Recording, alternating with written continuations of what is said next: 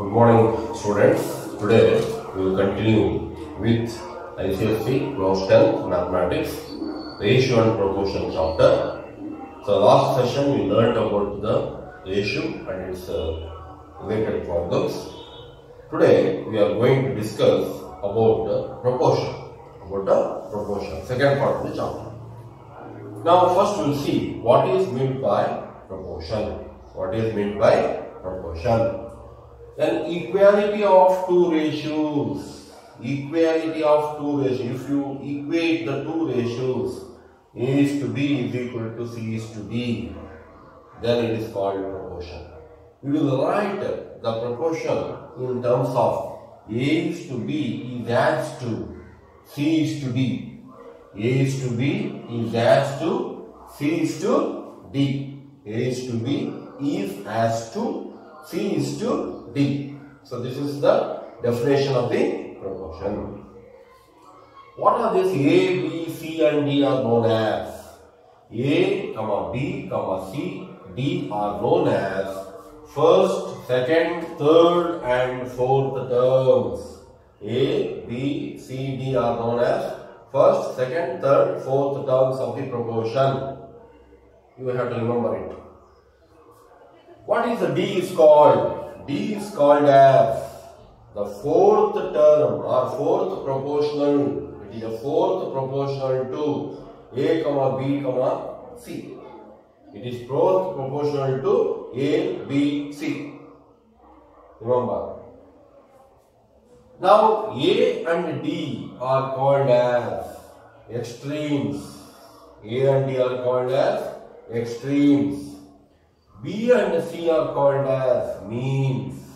A and D are called as extremes. B and D are called as means. And all the property is there. The product of extremes is equal to product of means. Product of extremes is equal to product of means. So this is about the properties and terms used in the proportion. Now we will go to the second point, continued proportion. When you say that A, B, C, D, E, F, etc. are in continued proportion, if A by B should be equal to B by C, B by C should be equal to C by D, C by D should be equal to D by E, D by E should be equal to E by F. It is called as continued proportion without any break. We are not taking A by B is equal to C by D. A by B is equal to B by C. B by C is equal to C by D. C by D is equal to D by E. D by E is equal to E by F. So such proportions we can say it as continued proportion. What is meant by mean proportion? Very, very important terms these are. Because we are using these terms when we are doing the sums. A, B, C are in continued proportion. Let's think that A, B, C are in continued proportion. A by B is equal to B by C. Then cross multiply. B square is equal to A into C, or B is equal to root of AC. B is equal to root of AC. That is mean proportion formula. We can call it as geometrical mean. It is also called as geometrical mean. So you should know these terms. But don't write in your notebooks. Okay?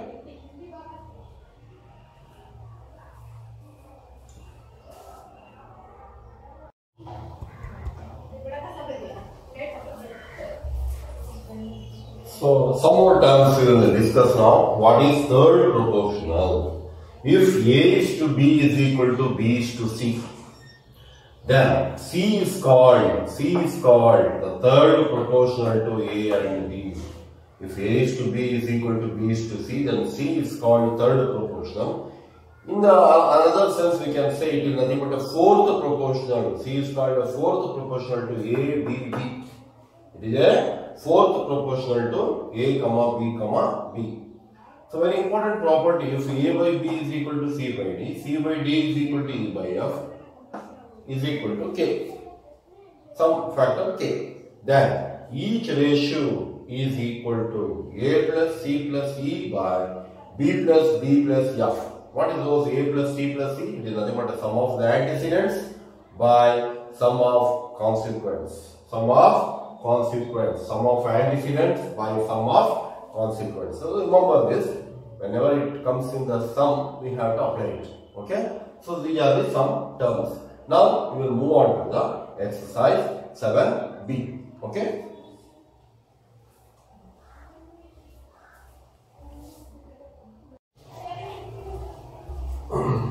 Exercise 7b, find x when first one 3:4 is as to 2.4 is to x. Okay, so 3.3:4 is equal to 2.4 is to x. Product of extremes is equal to product of means. Product of extremes is equal to product of means. Product of means. Okay? So 3 into x is equal to 4 into 2.4. So therefore 3x is equal to 4 into 2.4. Or x is equal to 4 into 2.4 by 3. 3 ones, 3 0, 3 8. So 3.2. So x is equal to 3.2. So remaining two sums, we have to do it as homework. Take it as homework. Now we will move on to second one. Find the fourth proportional. Find the fourth proportional. 2. In the first one, 3, 8 and 21. 3, 8 and 21. So we have to write in the proportional form. 3:8 is as to 21 is to x. X is the fourth proportional. So x is fourth proportional to the remaining numbers. So now product of extremes is equal to product of means. 3 into x is equal to 8 into 21. So therefore x is equal to 8 into 21 by 3. 3 ones, 3 sevens. 7 8 is 56. So fourth proportional is 56. So remaining two sums, you have to do it as homework in the second and the third as homework. So note all these sums in your notebook.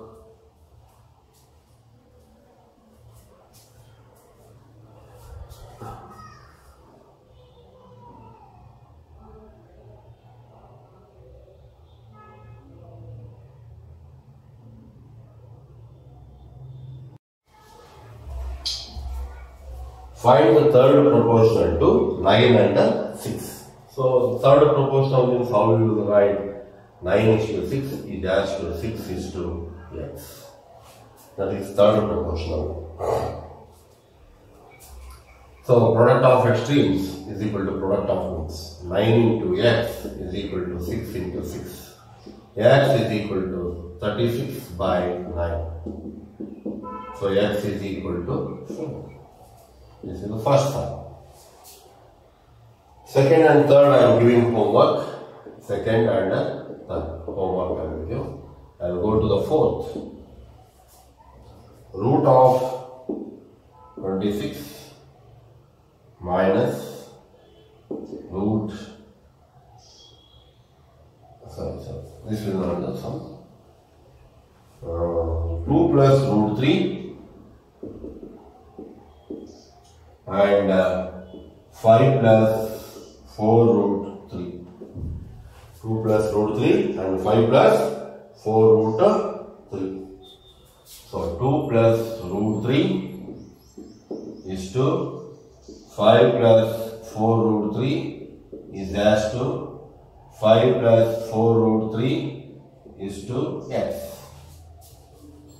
Product of extremes is equal to product of means. 2 plus root 3 into x is equal to 5 plus 4 root 3, 5 plus 4 root 3, 5 plus 4 root 3 square. Correct? 2 plus root 3 into x is equal to a plus b whole square. A square means 25 plus b square means 4 square is 16. Root 3 whole square means square and root will be cancelled, only 3. 16, 48. 2 into 5 into 4 root 3. 2ab.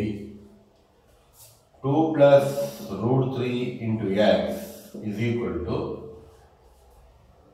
8 plus 5 is 13, 73.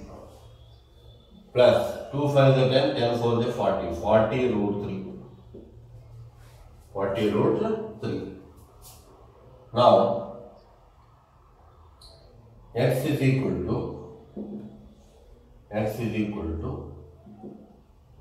73 plus 40 root 3 by 2 plus root 3. Correct? So here 2 minus root 3 by 2 minus root 3. Rationalize it around it. What happens here? 73 into 2, you have to multiply this. 73 into 2, 2 3 is 6, 2 7 is 14, 146.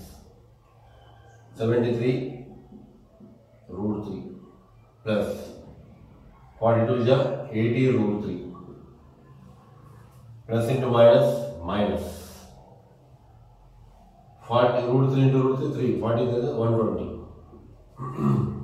Correct? By a plus b, a minus b, a square minus b square, 4 minus 3. Right here. Now what happens? 146 minus 120. 6, 2, okay, 2, 26. Here 80 minus 73. 80 minus 7 root 3. That is 1. That is equal to 26 minus 7 root 3. So this is the answer. This is the answer. 26 minus 7 root 3. Sorry, plus 7 root 3. Because here it is plus. So plus 7 root 3. Understood now? Similarly, you do fifth one. Similarly, you do the fifth one. So fifth one I will give as homework. Fifth one also I will give as homework. So note all these songs.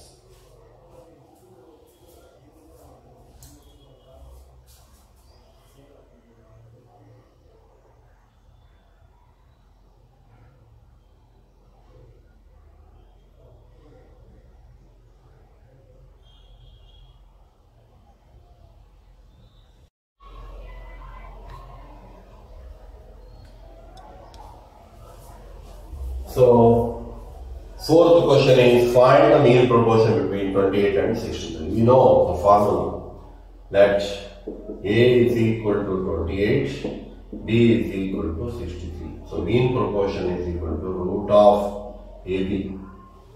So, C is equal to root of AB. B is equal to root of AC. Sorry, B is equal to root of mean proportion. B is equal to root of AC. This is A and C, they are given. AC. A is 28, C is 63. B is equal to root of AC. That is equal to root of 28 and 63. 63 and 28.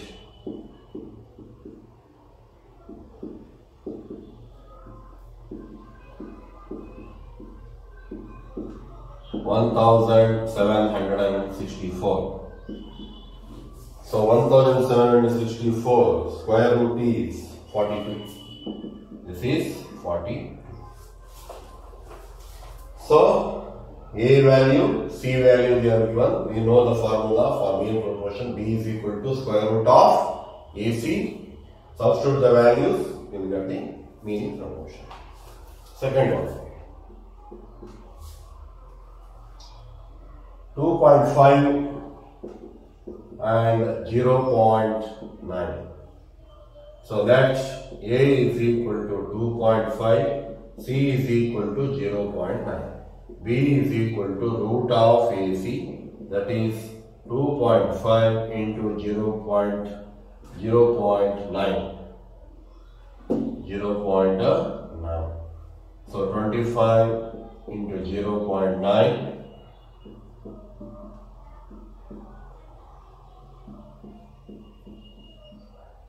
2.25. So 2.25 means it is nothing but 15, 1.5. So therefore, the mean proportion between 2.5 and 0.9 is 1.5. Like that. Third one you do it as homework. Third one is homework for you. Fourth one I am doing here. Fourth one. So they are given that A is equal to root 26 minus root 17. This is A value. C value they are given root 26 plus root 17. Now they are asking us to find out mean. So B is equal to root of AC. That is root 26 minus root 17 into root 26 plus root 17. Okay? Here A minus B into A plus B. What is the identity? A square minus B square. That is root of root 26 square minus root 17 square. So square root cancels. 26 minus 17. 26 minus 17 is 9. So that is equal to 3. So what is the answer? 3 is the answer. Similarly, you find out fifth sum answer homework. Fifth sum answer homework. This is how we can find out the mean proportion between any two numbers. Okay? So note down these sums.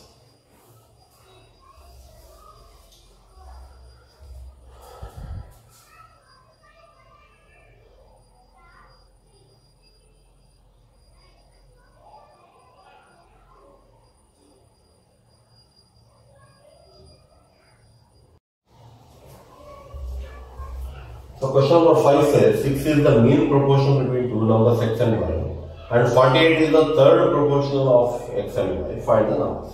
So first case, 6 is the mean proportion between 6 is the mean proportion between two numbers x and y. We know the formula. Okay? So what is the formula? B is equal to root AC, or root AC. Here AC means xy is equal to 36. So if we squaring both sides, what happens? Squaring both sides. 36 not 6, no? That's 6. Sorry, 6. Squaring both sides, what happens? Xy is equal to 6 square. That is equal to 36. Equation number 1. Okay. Next, they are saying 48 is the third proportional between x and y. That means x is to y is as to y is to 48. So now what we will do? Product of extremes, product of means. This implies y square is equal to 48x. Y square is equal to 48x. This implies from here we can find out what is x value. X is equal to 36 by y, isn't it? X is equal to that. That's we will supply. Y square is equal to 48 into x means what I will write? 36 by y. So cross multiplication. So what happens here? Y square into y. This implies y cube is equal to 48 into 36. y is equal to cube root of 48 into 36. So 48 into 36 how much? 48 into 28, 24, 14, 8, 12, 7, 1728. So I will write the answer here. What is the answer we will get? Y value 12. So 144 into 12. 12 4s are 48, 52. See? So 12 cube is, so y is equal to what? 12. So y value we got. So what is the x value? Substitute here. X is equal to 36 by 12. 12 ones, 12 threes. This implies x is equal to 3. So I am substituting in the first equation, that is x is equal to 36 by y. I will get x is equal to 3, y is equal to 12. So we had to use what they have given, mean proportion and third proportion concept, and we had to solve for x and y. X and y. So note on this sum.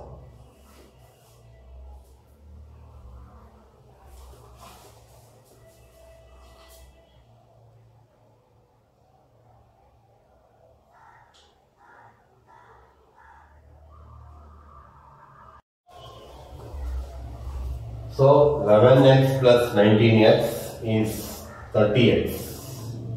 Okay? 30x. So therefore 42x minus 30x is 12x. 209 minus 185 is 24. Therefore x is equal to 24 by 12 is equal to 2. So note on this sum. 7th and same time we do it as homework. Okay?